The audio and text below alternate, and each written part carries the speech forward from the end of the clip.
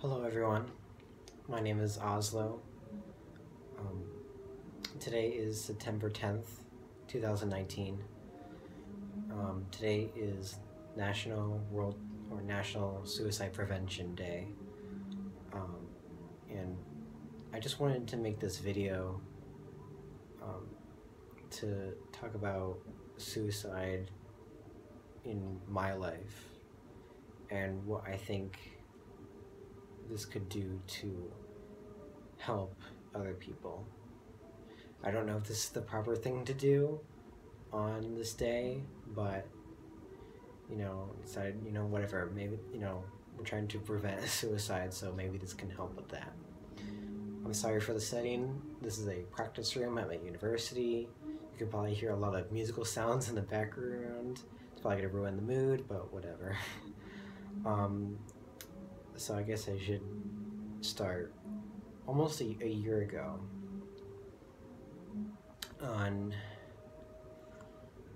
September 13th, 2018, a boy named Owen Nelligan, a phenomenal saxophone player and a good friend, committed suicide.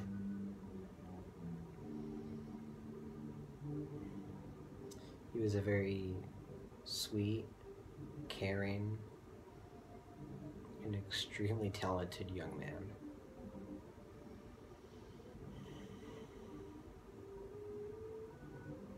I told many people I didn't know him. I guess that was just kind of a way to deal with the pain. But the truth is, I did know him. I did know him very well. I talked to him many times. He told me he wanted to be a music educator.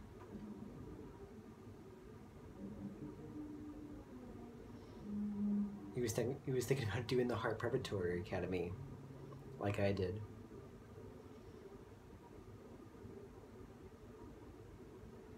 He really looked up to me.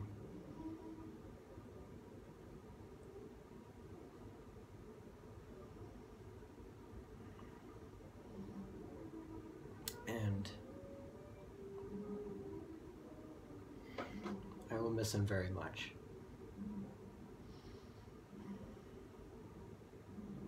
Even 1 year later, he's still in my memory.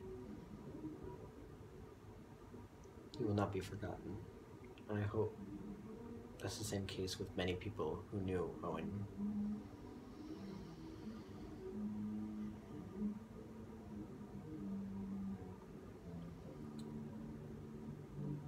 In April of this year, I myself came very close to taking my own life.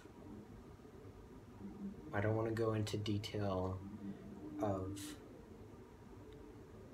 how I did it, or at least how I tried to do it, but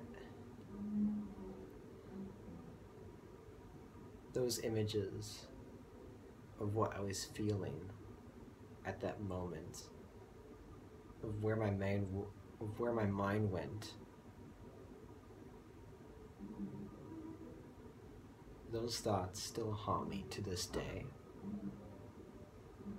And not just the cause of it, but the possible outcomes of what would happen if I actually did it.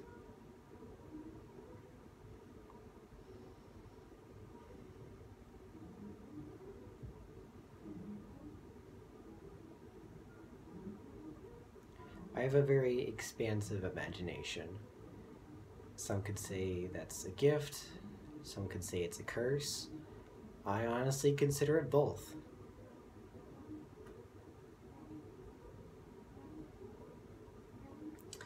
And I thought about,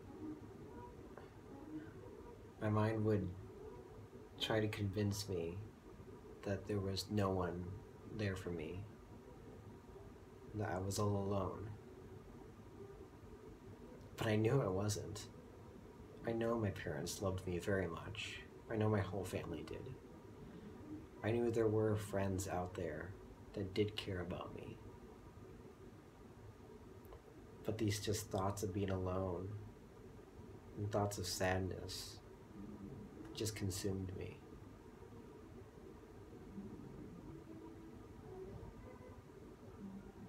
And even to this day, they still try to.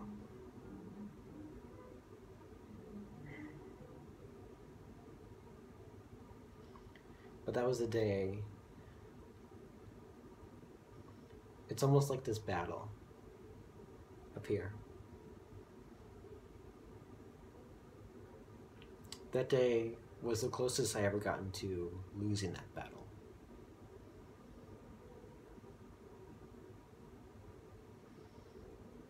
And I'm very thankful that in the end, I still won. Because I knew deep down, there's always something to look forward to. Always. Now, I promised myself I wouldn't make this whole video just about me. I want people to learn from this. If somebody that's watching this, if you are having these same thoughts of sadness and despair trying to consume you, trying to tell you that the best way to deal with it is to end yourself, it's not. That's not the answer. There's always something to look forward to in life. Always. Even if you don't have anyone right now, you will find people. I know, because at this time, I never even knew that 2 months later I would find myself meeting a whole set of new people that would care about me very much.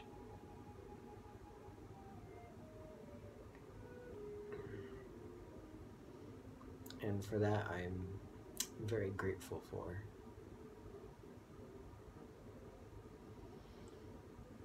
And I knew that if I did end my own life,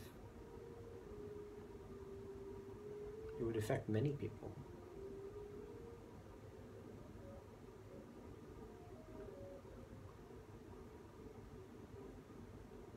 In a way, one person's death affected me. And nobody deserves to go through that. Nobody.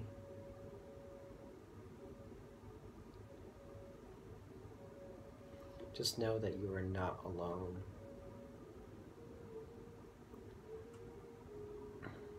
Your family, friends, there is somebody out there that loves and cares for you and doesn't want you to die. Somebody does. And they need you, just as you need them.